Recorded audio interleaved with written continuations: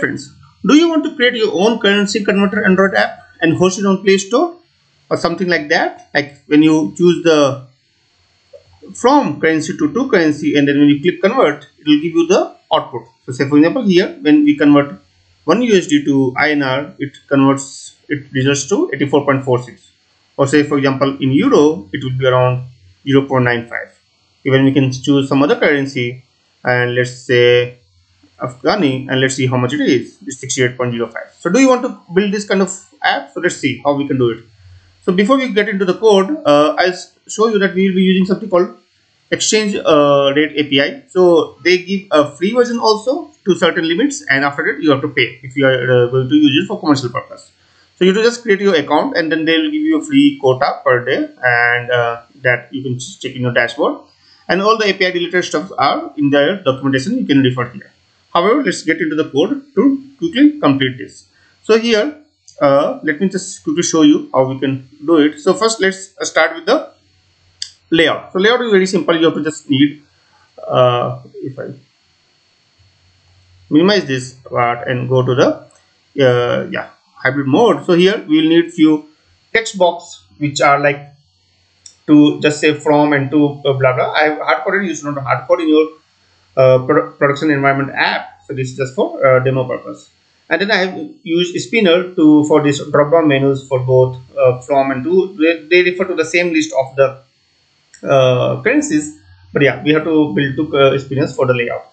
And then edit text to take the input of the number of currencies. By default we have put 1, and then button to trigger the convert. Okay, and then text view to print the output. So that's all. So this will print the output over here at the end.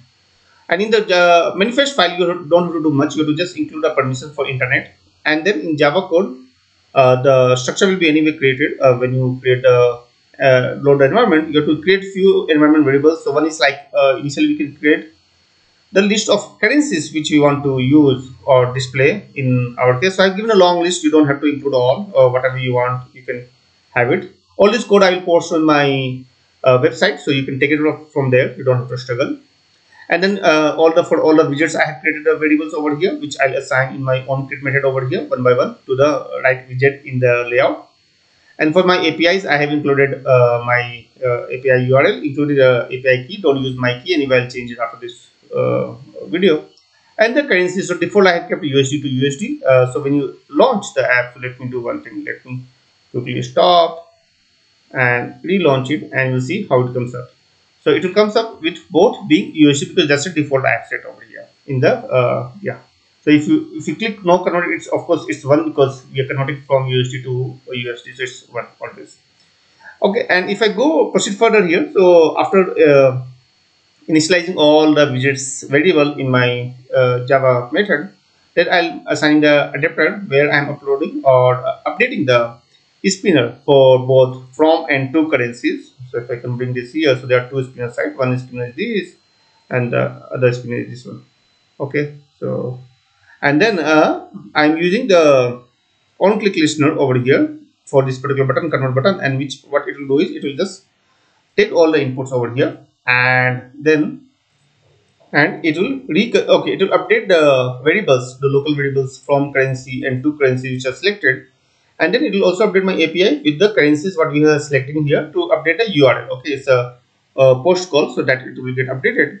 And then when for both the spinners we have updated, then in the on-click listener of this convert button, it will call the method. This one fetch conversion rate after. Okay, first it will take the input of whatever the input. So by default we have given 1, but what if the user changes? So it will take that input and then call this particular method. So this method is over here only different. If not, you can always right click over here and go to the particular declaration of user. You can also press Ctrl B as a shortcut in your Windows environment. Okay, and once it goes here, then in this particular method, it is creating a new handler so that it can run this part in a separate thread. Anyways, in internet also, it's always required to call this in a separate thread. And then in this, it will execute something called this particular method. And let's go and see what this method is all about. Again, you can either right click and go this way, or you can also press Ctrl B. It will be the same. So it's just below after one method. And over here, we are taking that URL or whatever the API URL that's finally formed, and then we are calling the HTTP connection call. And whatever the strings we are getting, so we are So over here we are forming the results in this loop, and then from the results we are getting the respective JSON object of the results, and then we are finding the conversion rate. Okay, and then we are just multiplying into the amount, whichever the amount is user has entered by default one, and that's being the return value over here from this particular method. So if I go back from this particular method over here, and then what it will do is it will just update the UI, which is basically this print HTML test to print somewhere, right? So that's what this particular method is doing, is just printing converted amount, and then whatever the input output is getting from this particular method, which is basically conversion rate, which is being passed here, and that's getting printed over here. And of course up to 2 decimal points it's just considering, that's why it's 1.0. okay, so that's all I wanted to show you in this short video, that you can build your own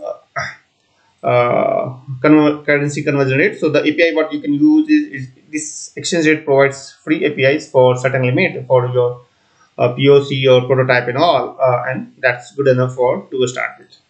Okay, so I hope this video is useful to you. If you have any questions or suggestions, then please put it in the comment section below, and if you like this video, then please subscribe to the channel. Thank you and have a nice day. Bye.